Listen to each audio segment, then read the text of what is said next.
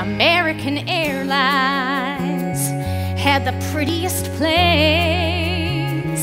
So I applied as a flight engineer. But the World War II pilots, they all complained. They said girls shouldn't be in the cockpit. Hey lady, hey baby, hey, why don't you grab us a drink? And the flight attendants weren't my friends back then. And they said, are you better than us, do you think?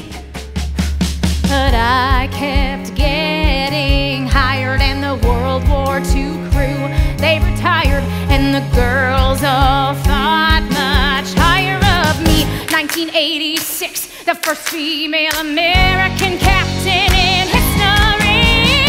Suddenly I'm in the cockpit. Suddenly I've got my wings. Suddenly all other pilots protesting me. Well, they can get their own drinks.